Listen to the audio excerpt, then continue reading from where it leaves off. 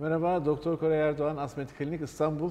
Bugün çok sevgili bir hastamla beraberim, Uğur Bey. Uğur Bey 2 yıl önce biz operasyon yapmıştık. Evet. Nasıl bir süreçti? Biraz bahseder misiniz? Deneyimimiz 4000 kök ekmiştik. 4000 kök ekmiştik. 2.17 ortalamamızda. Sadece ön bölgeye odaklandık. Evet, doğru.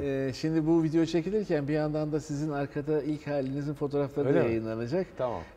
İsterseniz maskenizi çıkartabilirsiniz. Tabii, aynen şöyle çıkarayım. Böylece insanlar o aradaki değişimi görsünler istiyorum. Peki. Nasıl bir deneyimdi? Neler? Daha çok ön bölgeye odaklandık. Evet, ön bölge. Tepeyi de ikinci bir seansa bırakmıştık diye hatırlıyorum. Evet, öyle düşünmüştük. Önce bir robotla kaş kök alınca belirlenmişti.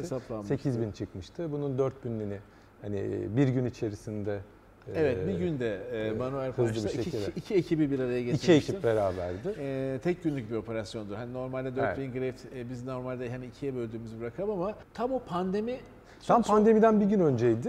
Sizin operasyonunuzu yaptık, kliniği kapattık. Kliniği kapattık, aynen evet, öyle. Ondan sonra 2,5 ay falan çalışmadık. Siz tam pandeminin öncesindeki son çalıştığımız iş gününde operasyon geçirmişsiniz. Aynen, doğrudur. Benim için de güzel bir tecrübeydi.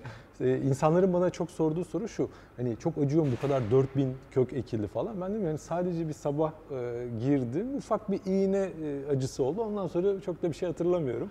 Çok keyifli geçti. Zaten burası 5 yıldızlı otel konforunda. Zaten uyandıktan sonraki hizmet de çok güzeldi. Ondan sonra sadece bir haftalık yatarken o da belli biraz dikkat etmeniz gerekiyor. Ondan sonrası o kadar. Evet, bir korumayı kullanıyorsunuz. Şimdi ben genelde hastalarıma diyorum ki işte doktor bey belli olacak mı saç ekimi yaptırdığımız. Ben de diyorum ki inanın insanlar sizi gördükleri zaman saç ektirdiniz mi diye söylemeyecekler. Çünkü çok doğal. Size ama diyecekler ki ya sende bir değişiklik var. Kilo mu verdin, işte bir yüzüne bir şey mi yaptırdın falan filan. Ama sizin durumunuz biraz istisnai bir durum. Evet, sizin hiç saçınız yoktu. Bende hiç saç yoktu.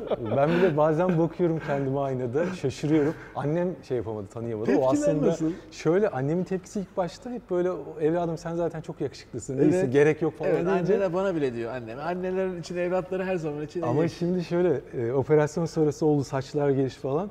Şimdi geçen annem benim eski fotoğrafıma bakmış. Oğlum diyor tövbe tövbe diyor. Çok iyi ki olmuşsun falan diyor. Yani. Teşekkür ederiz hocam da. Çok keyifliydi yani. Ben çok mutlu oldum. Yani şimdi tabii siz önden görüyorsunuz. Tepesinde bazı açıklıklar var. Onun evet, için onun zaten burada. Evet. Ben şimdi size daha detaylı. Ben takıyorum maskemi. Siz takmanıza gerek yok. Ben biraz daha detaylı göstermek istiyorum. Tabii. Önden görüyorsunuz. Önden zaten son derece natural gözüküyor. Hiç belli bile değil aslında saç ekimi olduğu. Donörünüzü de göstermek istiyorum arkadan. 4000 kök alınmış olmasına rağmen görüyorsunuz hani ben 4000 demişim ama buradan bir 5000 çok daha rahat çıkar yani ama şimdilik gerek yok gibi gözüküyor. Bir de başınızı tam geriye almak istiyorum. Evet. Bakınız şurası ekim yaptığımız alan. Şu bölgede hiç çok az dokunduğumuz ve ikinci seansa bıraktığımız bir alan. Çok büyüme oranınız çok güzel gerçekten. Çok teşekkür ediyorum. Ben teşekkür ederim. Şimdi benim kafamda bir 4000 daha var. Evet. Hem diyorum o tepeyi yapabildiğim kadar yoğun bir şekilde yapayım. Hem de önde aralarda, şimdi iyi gözükmesine rağmen muhtemelen kesilince daha net olacak boşluklar vardır.